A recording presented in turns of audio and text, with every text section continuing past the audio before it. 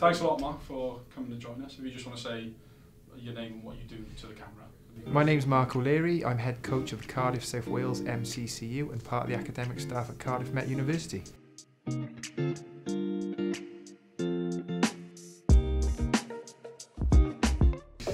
My family moved into a small village in Cardiff when I was about 2 years of age, and then we moved from a sort of cul-de-sac into a new area that was opposite the cricket ground. So I started playing cricket when I was 15 years of age, and then I was selected for Wales under-16s and haven't looked back really. I started coaching when I was 17 and thoroughly enjoy, and it's a rewarding sport to be involved with playing and coaching. Putting something back into the sport, I think. I was a leg spinner when I was younger and there wasn't many coaches around that could help me. So I did my research, managed to do a bit of consultancy work with the ECB on the wrist spin programme with Terry Jenner, who has sadly passed away.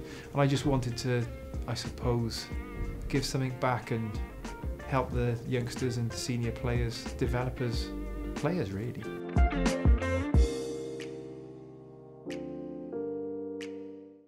I probably started working with the MCCU about 10 years ago, 10 to 12 years ago. I was assistant coach. It was an official role, but I wasn't financially paid for it. But I've been a head coach probably now for 5 years, and I thrive on it and absolutely love the job. It's a great university to work in, and it's a great environment to be a part of.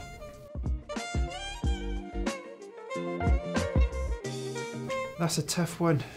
Obviously, my hours for the coaching role is pretty full on, managing 29 students, players, squad members, whatever you want to call them. Small group sessions every day, some main squad sessions, that includes performance analysis. They've got their physio, massage, the whole first class programme really, and then teaching on a Friday all day. It's quite tough, but it's a rewarding job, so yeah, I like it.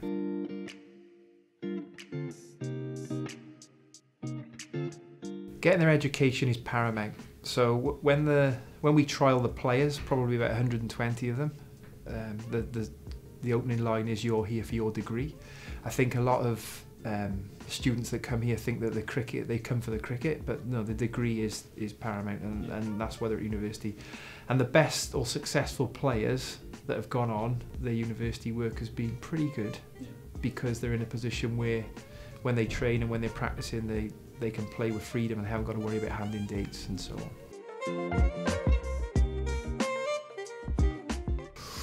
Oh, that's an interesting question. I run a tight ship, and when I say I run a tight ship, I try and do things professionally. I think a lot of the lads struggle when they come into the scheme to start with, but I think if I run a tight ship, when they go to their counties, they'll be able to handle the pressure and the sort of agenda that's put in front of them. I'm very passionate about Cardiff MCCU, and an example would be, I suppose, Alex Thompson has just signed a new deal with Warwickshire County Cricket Club. Alex came to university with no connection of a first-class county. He was captain in the first year, and I'm sure he won't mind me saying this, but he had a shocking year, and he turned that around. His studies were fantastic. He's now a qualified teacher, and he hasn't looked back. And it's just so rewarding to see these young people develop as people, as individuals, and hopefully they can thrive on the success. But I'm really passionate about it. Every year is to play at Lords, to play in the final. That's our aim really. Again, with success on the field, we've got the T20 competition, the 1 day and the 2 day competition that could be 3 days, that could change. And we've got our county first class games, which our aim is to try and draw every one of them, which we have done for the past 4 or 5 years. But again, success, individuals developing as people, and that's close to my heart, and I'm really passionate about that. Okay, brilliant. Thank you very much for my pleasure. Spending time, Mark. No, thank you. Cheers. Thanks.